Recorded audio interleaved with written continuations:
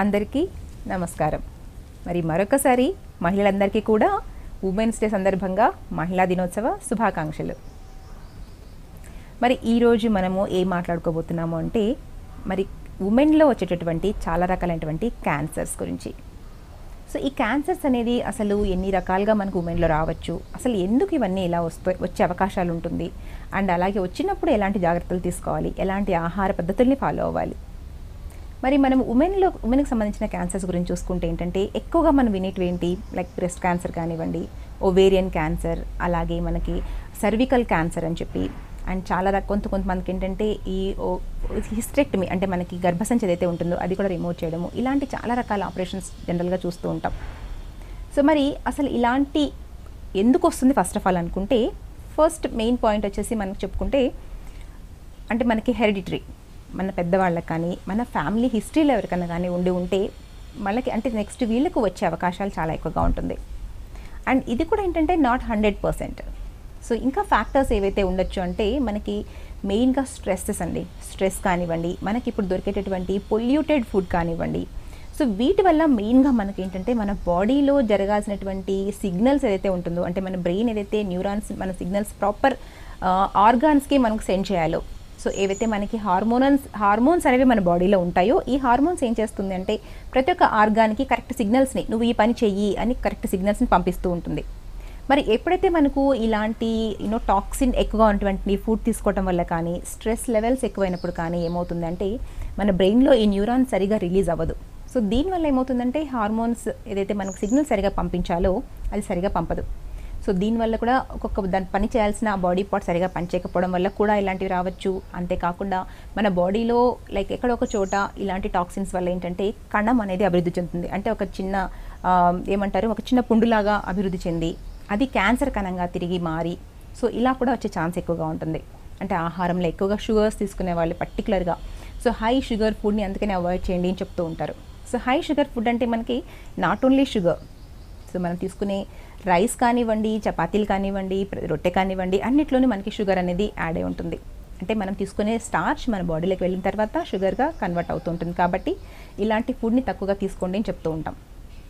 So మరి మనం ఎలా గుర్తించాలి క్యాన్సర్ వచ్చింది అని తెలుసుకున్నప్పుడు, అంటే క్యాన్సర్ వచ్చింది అని ఎలా మనకు సిమ్టమ్స్ తెలుస్తుంది అంటే, ఫస్ట్గా ఏంటంటే బ్రెస్ట్ క్యాన్సర్ గురించి మాట్లాడుకోవాలి అంటే ప్రతి ఒక్కళ్ళు కూడా మనకి ఈ 5 days పీరియడ్ టైం అయిన తర్వాత ఎవరికి వాళ్ళుగా సెల్ఫ్ టెస్ట్ చేసుకోవడం అనేది చాలా ఇంపార్టెంట్.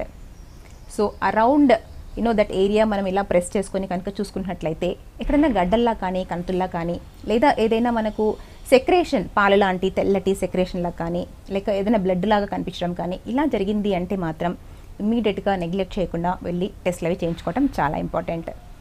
లైక్ సర్వికల్ క్యాన్సర్ కానివ్వండి, ఓవేరియన్ క్యాన్సర్స్ కానివ్వండి, ఇంకా మనకు సిమ్టమ్స్ క్లియర్గా కనిపిస్తుంది.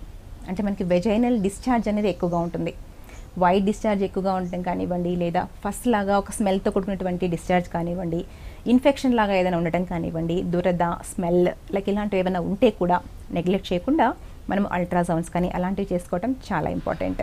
సో మరి ఇలాంటి సిమ్టమ్స్ ఏది కనిపించినా మనకంటే జనరల్గా కొంతమందికి కనిపించకుండా కూడా ఉండొచ్చు. సో మరి ఇలాంటి వాళ్ళు ఏం చేయాలి అంటే, అందుకనే చెప్తూ ఉంటారు ఎవ్రీ 30 years దాటిన తర్వాత ప్రతి మహిళ కూడా కంప్లీట్గా మనకి ఏదైతే టెస్ట్లు అవసరమో, సో రిలేటెడ్ టు ఉమెన్ టెస్ట్లు ఏవైతే అవసరమో అలాంటివన్నీ కూడా ప్రతి సంవత్సరం చేసుకుంటూ ఉండాలి.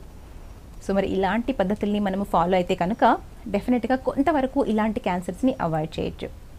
మరి ఫుడ్ విషయానికి వస్తే చాలా చాలా ఇంపార్టెంట్ అండి.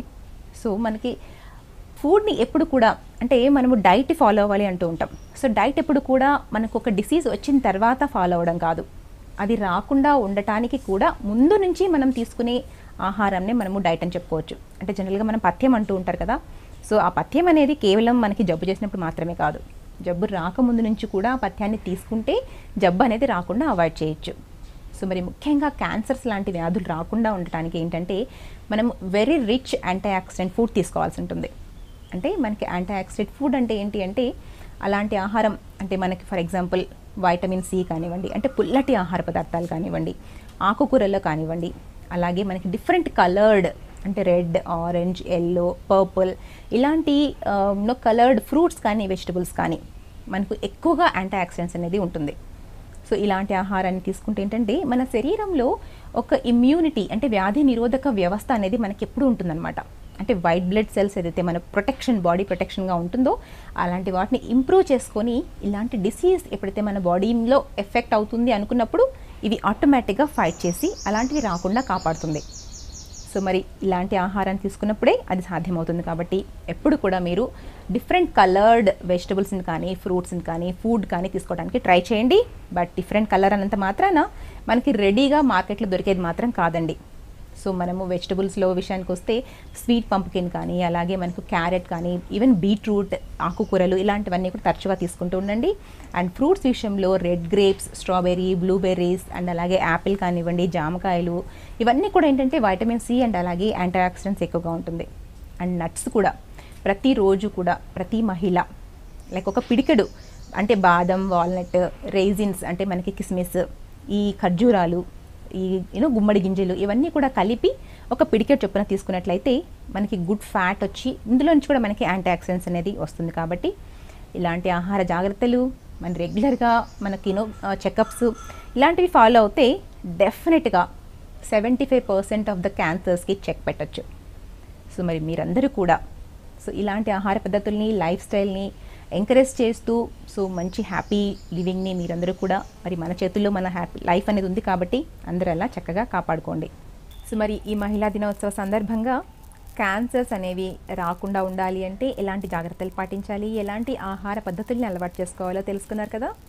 మరి తిరిగి మరి రేపటి ప్రోగ్రాంలో మరి మెనోపాజ్ అంటే 50 సంవత్సరాలు దాటిన మహిళకి ఎలా రీప్రొడక్టివ్ సిస్టమ్ లైక్ పీరియడ్స్ ఇవన్నీ స్టాప్ అయ్యి ఆ టైంలో ఎలాంటి ఆహార పద్ధతుల్ని ఫాలో అవ్వాలి, సో ఇలాంటి విషయాలన్నీ కూడా తిరిగి రేపు తెలుసుకుందాం.